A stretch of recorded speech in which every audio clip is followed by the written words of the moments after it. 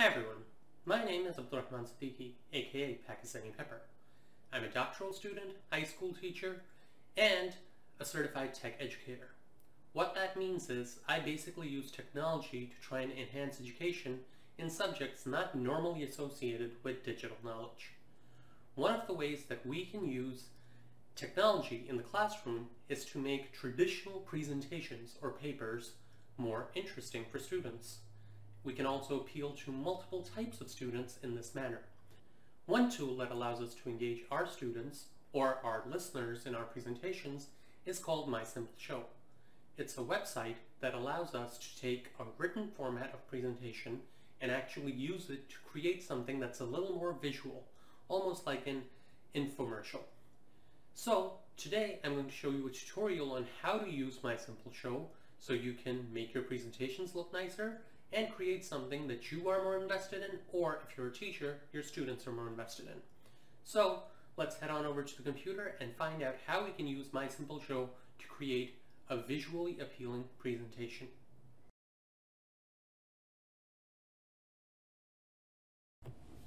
Begin by going to google.com and typing in MySimpleShow. The first website is the link we want. In the top right corner, click on Log In. I chose to sign in with my Google account.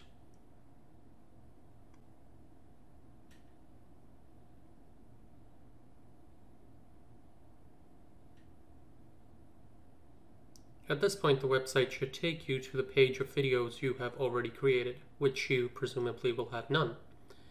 Click on Create New Video and type in the title of your videos. At this point, you should see a list of projects that you can make for different purposes. We want the educational suite, and I'm going to pick Explain a Historical Event. At this point, assign title to your project again as the opening statement. Notice on the right side, they actually give you examples of what to type. In this video, I explained the Great Depression. For the next section, it tells you to provide the historical context. Again, it gives you an example, and this time I can use the research that I've conducted from the History Channel to populate that information.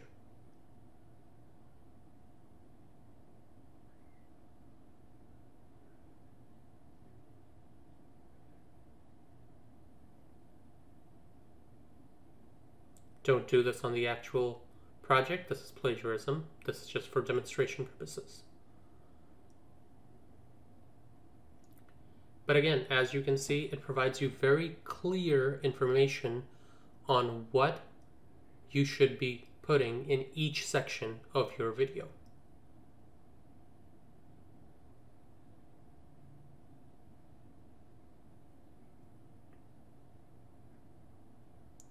After populating all the text, you would say choose visuals, and the written part of your presentation is essentially done.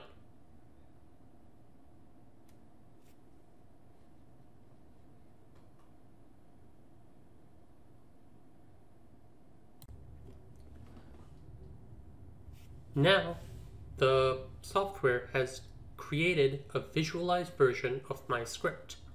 And here I can click on the individual terms that they have visualized to make any desired changes.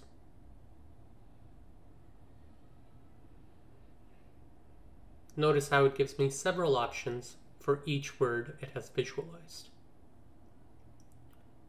The 1920s have been visualized by this car with two people standing next to it. The US economy has been visualized by a badge. The term expanded by that sign, the nation by a flag,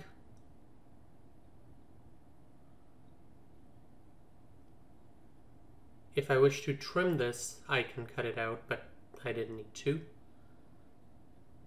Now the Roaring Twenties, I don't want a repeat image, so I have several options here. One, I can go to another tab and download a video. I can write it out using the ABC button, text input, I can search for it within their database for Roaring Twenties.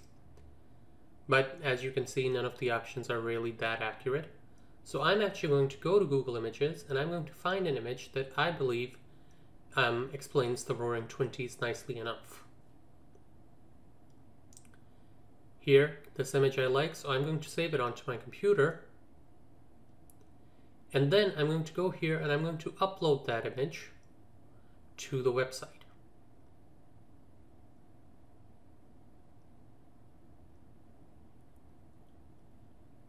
And voila, that Roaring Twenties image is now there. I can continue like this for essentially every section of the script, making changes in any words that I want, going back to the script using the little pen button on top of the written section, and basically deciding that I am now ready to choose the audio and finish the video and typing section of my project.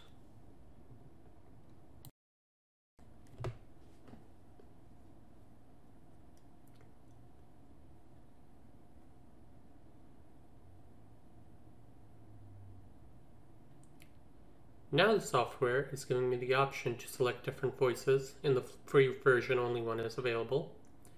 And it's giving me a bunch of other options, such as adding recordings, adding music, again, all of which is available in the premium version.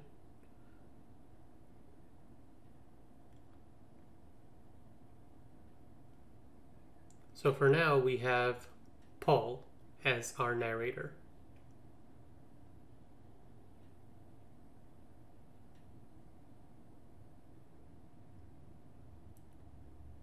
One thing that I can change, however, is the video speed. If I want a faster infomercial video, I can keep it at fast, medium, or slow. I prefer fast only because there's a lot of text anyway. Now it's going to allow me to play a preview of the video. As you can see, it is now generating my video.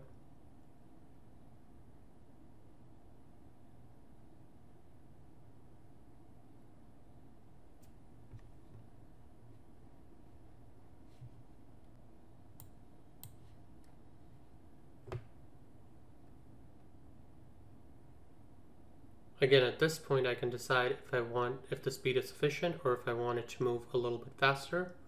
I chose to move it faster, but again, for your students or for your presentation, the medium or even the slow might be more appropriate based on what you're typing.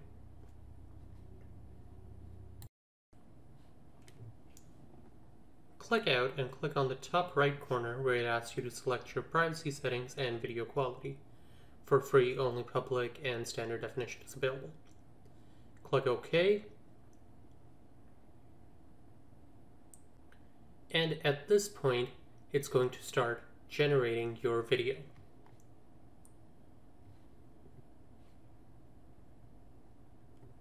As you can see, it's still giving me the option to edit the video should I choose, and it also gives me the actual link for the video.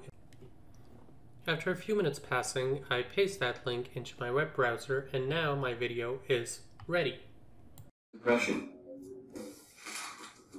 Throughout the 1920s, the U.S. economy expanded rapidly, and the nation's total wealth more than doubled between 1920 and 1929, a period dubbed the Roaring Twenties. The stock market, centered at the New York Stock Exchange on Wall.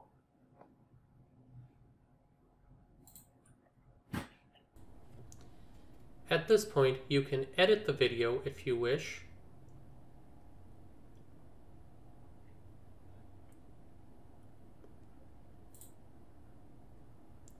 And you can also, once you're done editing, go down and upload the video to MySimpleShow or your personal YouTube channel. Downloads are paid. And that's it. In just a few minutes, I was able to take my written presentation and create it something visual using the words that I have already typed and researched. Notice how this is not an easy assignment. It still requires a lot of thinking to meet the requirements of the template, but at the end of the day, it creates something that's a little more dynamic than your traditional PowerPoint presentation. Hopefully this will work in engaging your students or yourself when you're trying to create a presentation, and if you want to create a presentation without any artistic skills, like myself, this should be a good guide. If you have any questions or comments, please leave them down below, and I'll be sure to try and address them. And if you have any other tools you would like me to go over in tutorial format, please let me know. This is Pakistani Pepper saying peace out, stay peppery, and don't forget, sometimes life's best lessons are in the stories we hear least. Have an awesome day, guys.